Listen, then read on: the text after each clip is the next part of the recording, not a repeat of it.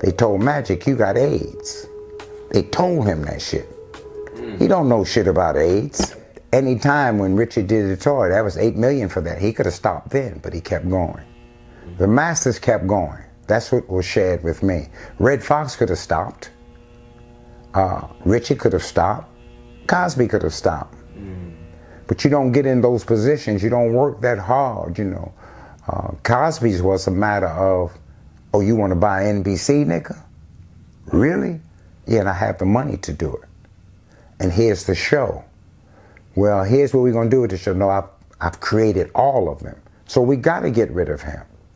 See, he started rubbing elbows with those people that became threatened by him. But someone like Ice Cube learned from Cosby. So now you're talking about this brother that's getting ready to buy 13 TV stations. But it took that time. And you had to get with these people. When Magic said he wanted his own team, I got the money, I got other players that want to invest in it, we can do this. They told Magic, you got AIDS. They told him that shit. He don't know shit about AIDS. So you went for it. Okay, I got AIDS. So, I mean, that's like cancer and any other terminal disease. But because it was AIDS, he stepped back. And more important, the investors, who was black, the other brothers, they stepped away from Magic. So, nigga, we're not going to let you own a team, but you can be, you can work with the team. We can't let you own the team. Because to own a team, first of all, you was a player. And that means these college boys going to want to play on your team. We can't divvy it up like we've been doing.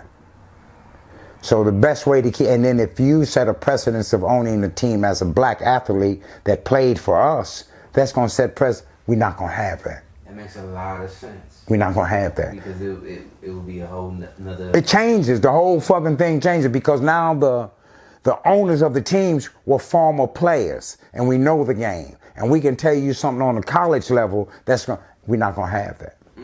And they kept that away from Magic. And they let him coach. You could be whatever the fuck they stipend, which is why he quit that.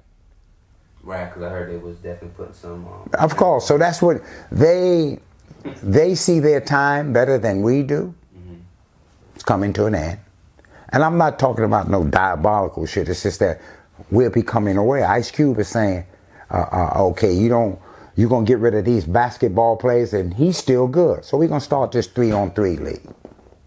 I'm looking forward when you have that, where maybe you might, some of these entertainers might say, you know what, let's bring back the Negro Baseball League. We ain't going to call it Negro, but they can still play, because if you look at baseball now, they stopped letting brothers here from playing. They went to the Dominican. They go to the islands now and get the brothers from there. They don't want the Hank Aaron's and all these brothers from here no more. They don't want that history-making effect no more. So they go to Ortiz, but where you're not really acknowledging we are all part of the same family. And that's done on purpose. But you can't be upset with Jed Clampett. He's trying to survive too.